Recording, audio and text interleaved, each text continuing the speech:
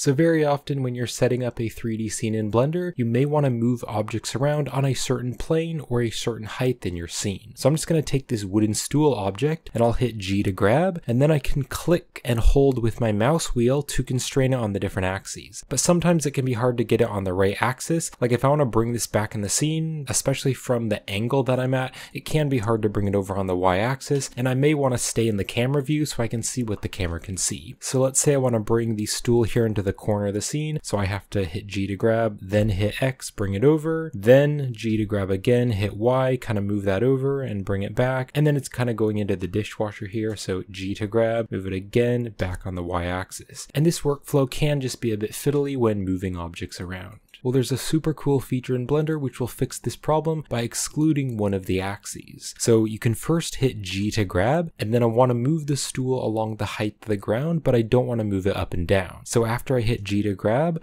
I will press Shift Z. That excludes the Z axis, so I can move it on the X and the Y, but I can't move it up and down on the Z. So now because this model is on the height of the floor, I can very quickly move this around. I don't have to change my camera position, and I can just move this around and it won't be moved up and down. And this method will also work for rotating or scaling, so you probably wouldn't want to do it for a model like this, but just for an example, if I hit S to scale, I can then hit Shift Z, and then I can make it wider or I can make it thinner, but it's not going to change the height. And this is also super helpful if you're moving an object along a wall. So I'm just going to select the controller object of this clock object here, and the clock is already positioned next to the wall. So again, I can press G to grab, then I can press Shift X, and I can move the clock along the wall, but it won't move away from the wall. And also I can select the picture frame, G to grab, Shift X, and I can move the picture frame around as well. So this is a much easier and faster workflow than hitting G to grab, then you can hit Z, move it up, then hit G to grab again, hit Y, maybe bring it over, and then G to grab again and bring it down on the Z. Now if you're always going to move a certain object along the same axis, there's another way to do this.